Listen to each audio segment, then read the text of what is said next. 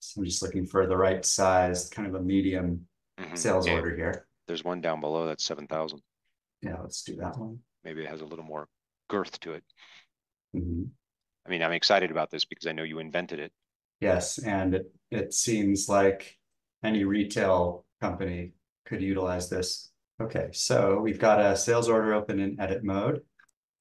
Now this one is existing, so you can see we have each item line, through the matrix setup Hmm. is configured to, here's the style, Yep. this is a polo shirt, this is the color code, and Extra small.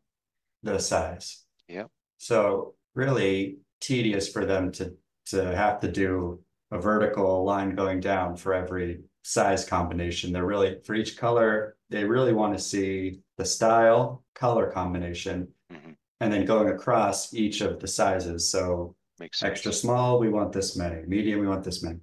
That's So great. we have created that for them. We're going to click this new button, item grid entry. It is now launching and it's reading the lines. You can see how much simpler that looks. All these lines really consolidates into two, I Mm. call them item groupings. Hmm. So I'll zoom in a little bit here. So this represents the existing order.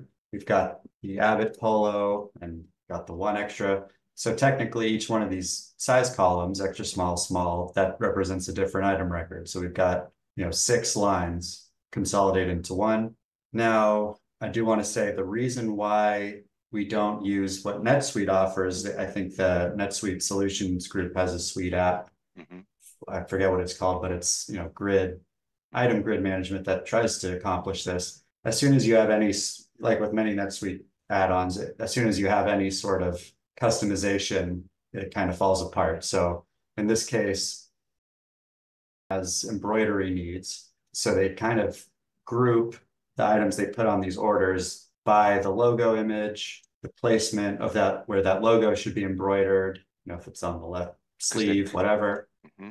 and the color of the logo. So these are all custom attributes that's where ECF comes in. What's happening over there on the right side? I see logo placement and color again, but I can tell that it's a different set. Yes, they have 0, 1, or 2 logos that can be Oh, embroidered. oh, okay, So got this it. would be the second logo. The second logo. Okay. Okay. And so the power of this is this group will get the same logo, same place, and same color, and now we can choose the sizes across That's it. right. And then, for example, and I'll show here adding an item.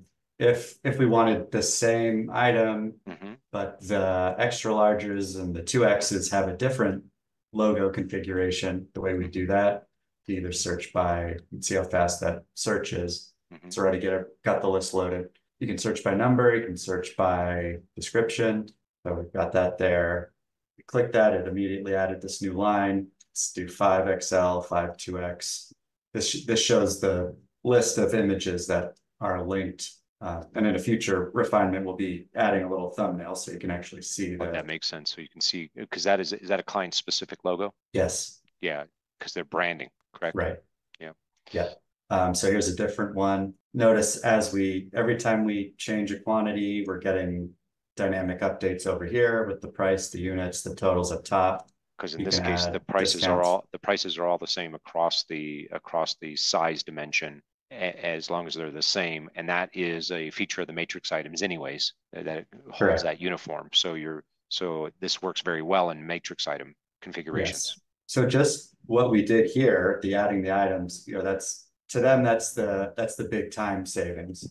Here, when we submit, now our Suitelet, it's done its job. So we're a little bit at the mercy of any sort of other scripts that are running on the sales order. Once we implement supply allocation, optimize their client scripts on the sales order, it would go much faster. So here we go. It's added our new stuff.